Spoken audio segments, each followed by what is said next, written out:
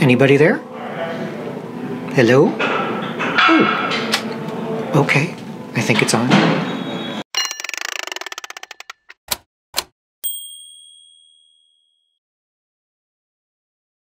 This is a new undertaking for me. I was a blogger back when blogs were a thing, and now I'm going to try my hand at being a vlogger, now that vlogs are a thing. And I am getting older, so this might be my last chance. I don't know if the next OG thing, whatever that may be, is going to be something I can bring on board into my brain. In fact, I'm not really sure what I'm doing with this right now. If you don't mind, I'm going to knit while we talk. Do you want to see what I'm knitting? I should talk about that, right? This is supposed to be a knitting vlog, or well, a vlog that will have some knitting in it. I won't be knitting all the time, but I'm knitting right now, as you can see. It's nothing too fancy. I'm doing a sideways linen stitch scarf. There you go. Yes, you see?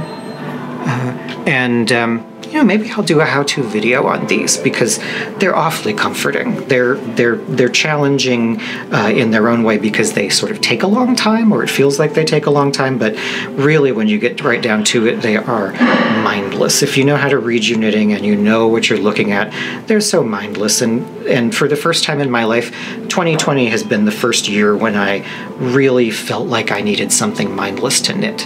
You know, I'm usually a complexity kind of knitter. I like lace, I like stranded color work, I like techniques usually that make your brain spin while you're knitting. That's what I prefer. Endless acres of garter stitch usually just doesn't do anything for me.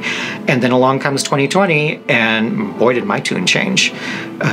This was a thing I picked up literally because I was so dead tired, exhausted, and confused. I didn't even have the energy to go looking for a pattern. And it's not like I don't have a bookshelf full of patterns, but I couldn't even get up and go to the shelf.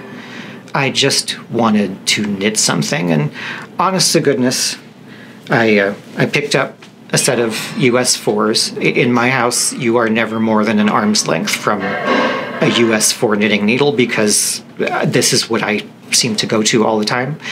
And there were 2 balls of Noro sock yarn in different colorways sitting in stash, and I remembered how to do this linen stitch thing, and I had just used it for the first time in a long time in a Dolores project. More about Dolores down in the comments if you're interested. I had just finished a project for Dolores, her suffragist outfit, and it has linen stitch used in it as her Votes for Women sash.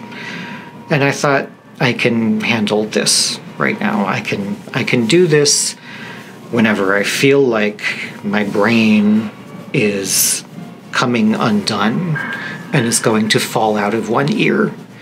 Then I can pick this up. And I'd never felt that way before. You know, I actually did not ever take comfort in simple repetitive knitting, even in times of huge crisis, when my mother was dying, for example.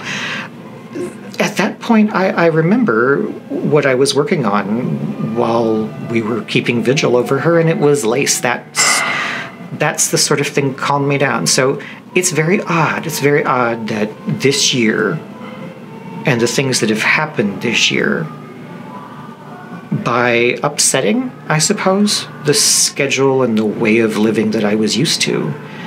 I don't know if it's accurate to say this, but sometimes it really feels like it's rewired me. And I think that's fair to say, actually, if it's fundamentally changed the kind of things that I pick up as comfort knitting. I'm still doing complicated things, complex things. I'm still doing them, but they're not my comfort right now. The buttons that I need to be pushed in my brain when I need to calm down, they're in this. So, is this what I do? Is that just I just talk to you for a while and then hope that some of this makes sense? I think I'm going to leave it for now, and I will. I'll check and see if I've said anything that's worth posting, and if I have, then I'll post it. And if you think it's worth my posting, then you'll watch it, and we'll repeat from Asterisk. And if it looks like this is something that's good for you and good for me, then we'll keep going. So thank you, hypothetical people that I have been nattering to here from the workroom.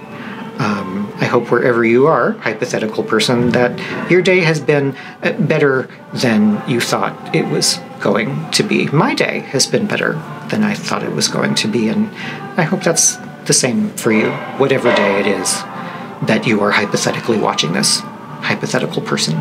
So, yes, I think this is the part where I stop. Do I stop now? I think this is where I stop.